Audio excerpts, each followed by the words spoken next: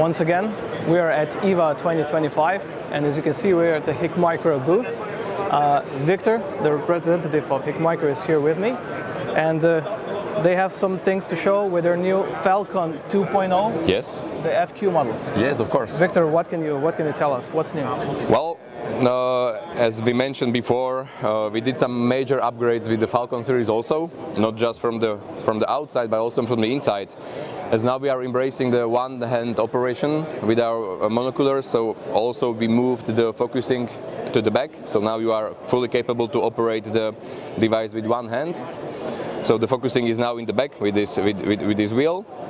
We also changed with the FQ50 model.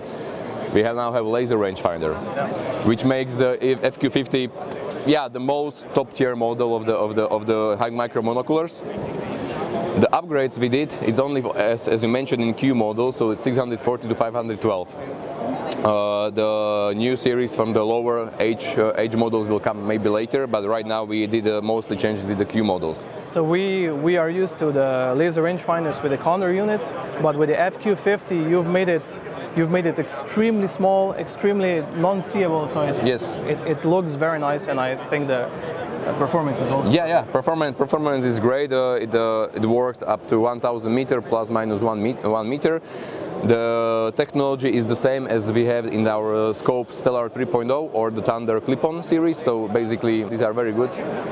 So did anything change in regards to the battery systems? Of course, now we are also we are using 21700 batteries with more capacity, which gives you more battery life, and of course our new cores, the battery consumption is bigger, so you also need to use bigger batteries. But with 21700 we are comfortable reaching up to 6+ hours of usage, you know. So this gives you more versatility when you are outside and with old 18650 batteries. So these models, the 2.0, were they released at the SHOT Show or now at IWA? We released them in Dortmund actually. In Dortmund was the B2C launch of the devices.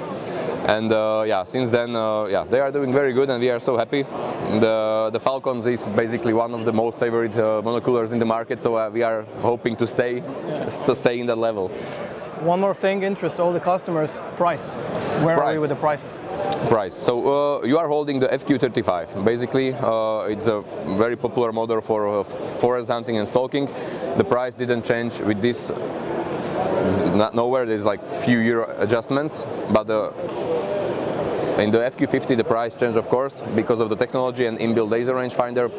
It is the top tier and the most expensive monocular we currently have. There is, for example, customers that are asking why there is a price difference between the Condor CQ50 and the Falcon FQ50, because they are sharing the same specifications, same cores, mostly because of this technology. You know, in building the laser rangefinder in the lens is much more expensive also, so there is the 300 euro difference in those two devices. So is there any option? Can we also expect the 2.0 models in the lower sensor? Yes, we are cooking them.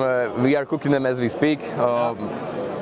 We will. I cannot say any more, but we will during the year we will do some major announcements also.